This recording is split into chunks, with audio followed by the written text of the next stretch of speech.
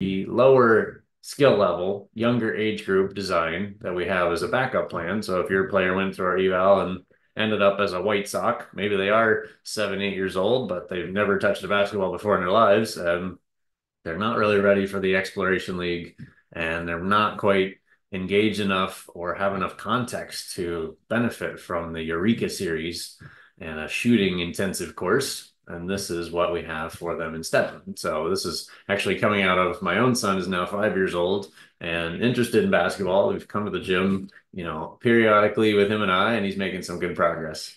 And I think he's ready to have some friends to play with, and I see a lot of other players in this age group that need something for basketball. There's not a lot out there. And outside the 2 months of the rec program, they don't have the ability to really play basketball. And so we're trying to experiment with this, really piloting it this September to see how that can work.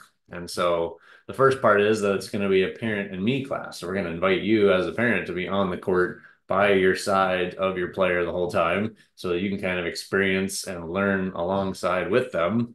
And the hope really is that with that, you'll be able to go home and continue helping them throughout the week of like, remember that skill, how we practice it together? Like we can keep doing that. Um, and we're also going to make it just super flexible. So we're going to do it only 3 Saturdays in September, mostly based on my personal schedule, because those are the 3 weeks that I can do it.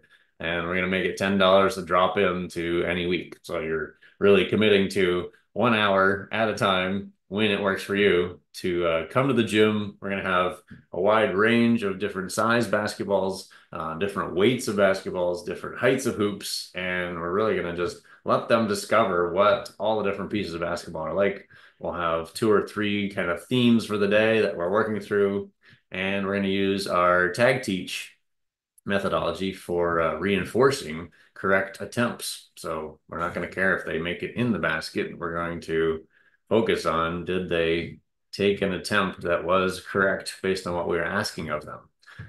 So you'll have a lot of fun as a parent getting to learn that methodology, how to reinforce them, how to keep it really positive and keep them feeling that they're moving forward all the time, and discovering basketball side by side. So look forward to seeing you there. If your player's in that category, this is where it really starts for them. So that's all I had to share for today. I wanted to make sure you guys understand how I'm looking at training for 7 to 10 year olds, and then kind of what our expectations are as they go through each stage of our program. So that's it. I'll see you on the court soon.